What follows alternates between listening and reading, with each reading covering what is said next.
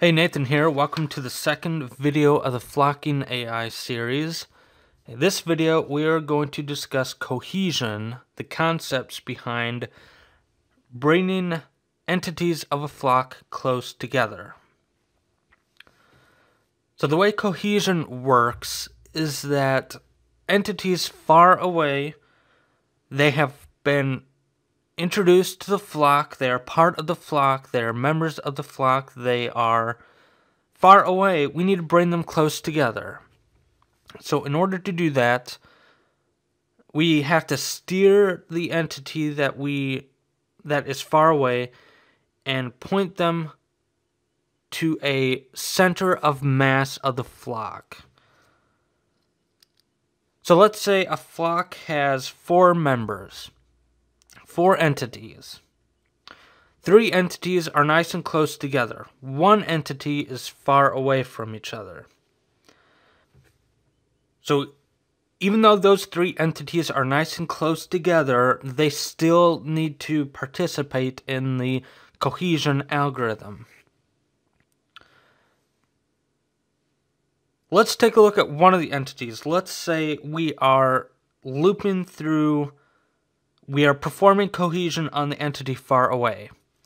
So let me throw up some position values here. This entity has a position of x of 1, 3 of y. So its position is 1, 3. Its x position is 1, its y position is 3. This entity has a position of 4, 6. Its x is 4, its y is 6. The third entity has a position of 3, 7. Its x value is 3, its y value is 7. The last entity has a position of 4, 9. Its x is 4, its y is 9. So these are the position values of each entity in the flock. Let's calculate the cohesion of the entity at 1, 3. So in order to get cohesion, we need to find the center of mass. The center of mass of every other entity in the flock other than yourself. So the flock has 4 members. We need to loop through every one of those members, every one of those entities, and perform those 3 algorithms per entity. So each entity in the flock needs to perform cohesion, separation, and alignment. So we're looking at one entity, we need to perform cohesion on that entity.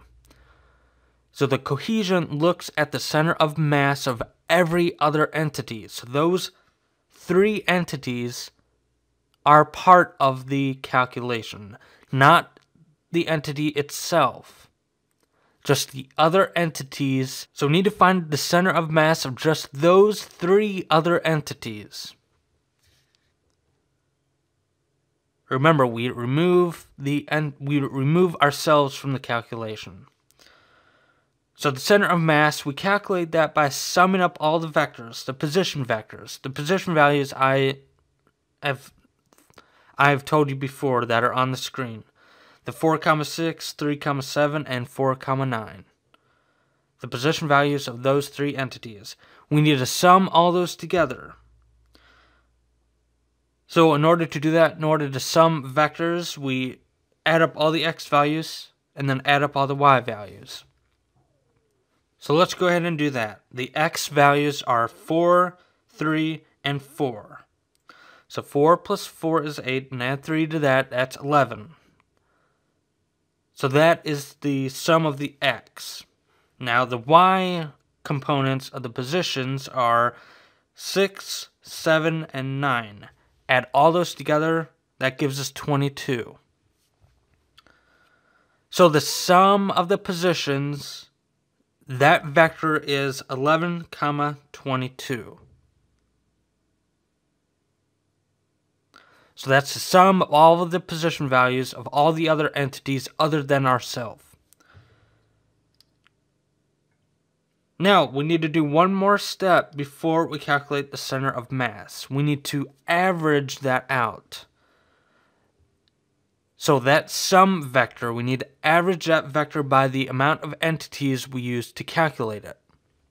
So there are 3 entities in that calculation.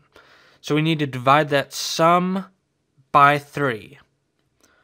So we take 11 divided by 3 and 22 divided by 3. That gives us a value of 3.666 repeating, comma, 7.333 repeating. So that is the center of mass. That 3.666, comma, 7.333, that vector is the center of mass. So that entity that's far away needs to move to that center of mass. Remember, this is an ongoing process. It will not, 1 second later, that center of mass will change. 1 game loop later, that center of mass will change. But for now, we need to move that entity to that center of mass. And then next game loop, we'll redo this calculation, and we'll need to move that entity to a different center of mass value. But that's right there is the center of mass. We need to move that entity to that. So in order to do that, we need to calculate a vector from our current position to the center of mass.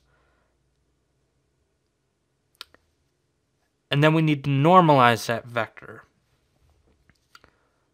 If you've watched any of my previous tutorials in the past, I discuss why we normalize things. If you look at the Space Shooter series, the enemy always moves towards the player. So we're doing the same concept on that series, where we have it wanting to go to a single location, which is the player's location. However, if we do not normalize that vector, it will immediately jump to the desired location, which we do not want. We want it to be a smooth transition. We want it to follow the speed of the entity. Therefore, we normalize the vector that way as a length of 1. We normalize the vector, it gives us a length of 1, then we multiply it by the speed that the entity can travel. You might be 500 pixels away from that desired location. And in that case, the length of that vector will be 500 pixels. Which will result, if you do not normalize it, it will result in you traveling 500 pixels per second. Which, depending on your setup, your game, that might be way over your maximum speed that the entity can travel. So that's why we normalize any of these calculations, we normalize them that way, and at the end we normalize it again, that way we can make sure that the entity is traveling within its allowed speed.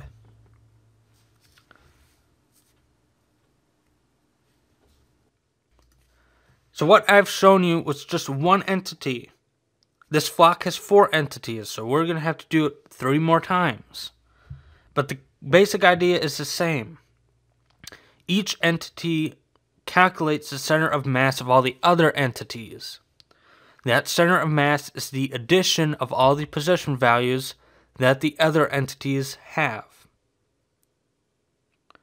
Once that's done, we divide that resulting vector by the number of entities in the calculation. That gives us the average position, which we refer to as the center of mass. Then we need to have that entity calculate a vector from itself to the center of mass. Then we need to normalize the vector and return that vector. That will be the influence on the entity. That normalized vector will be how the entity changes its course to correct itself. So this is cohesion. Cohesion is a process of bringing entities close together. The center of mass is different per entity because the entity that is getting influenced will be excluded from the calculation. So when we go to the next entity that we need to perform the calculations, that entity will be excluded. So all these values will need to be recalculated because the position of the center of mass will be different because we're using different entities in our calculation than the other entity. For example, if we take the entity at position 4, 6, if we want to calculate the center of mass of that entity, we need to include all the other entities in the flock. Remember, before we calculated using the entity at 1, 3. That entity was not included in the calculation. But if we're looking at entity 4, 6, if we need to calculate cohesion for that entity, we need to include entity 1, 3.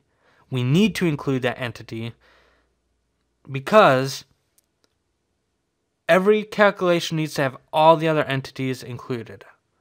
The only entity that's not included in the calculation is the entity, your current entity. So this is the concepts behind cohesion. Always remember that the entities are always traveling, so any of these calculations are influencing the position and rotation of the entity.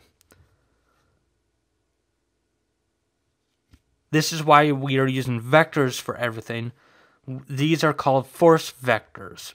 If you watched any of my other artificial intelligence videos, force vectors are very important in that the entity is traveling its own path, and if it reaches a point where it needs to be influenced by something, it gives us a nice smooth transition. Let's take obstacle avoidance. It gives us a nice smooth avoidance of that obstacle instead of an immediate avoidance of it. You know, it'll rotate. It'll do a nice smooth animation. It will not be an immediately 180-degree change. It'll be a nice smooth transition. So this is why we use vectors, and this is why we normalize vectors. It gives us a nice smooth animation.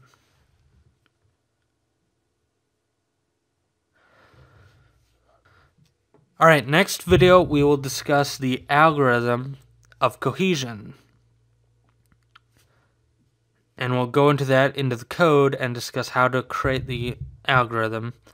And I will discuss a pseudocode implementation of that if you don't use XNA. So keep on the lookout for that. And then that's it for this video. I hope you enjoyed it. I hope you learned about cohesion. We performed the process, so I hope you got the idea of it. Alright, I'll see you next time for the algorithm discussion. Thanks for watching.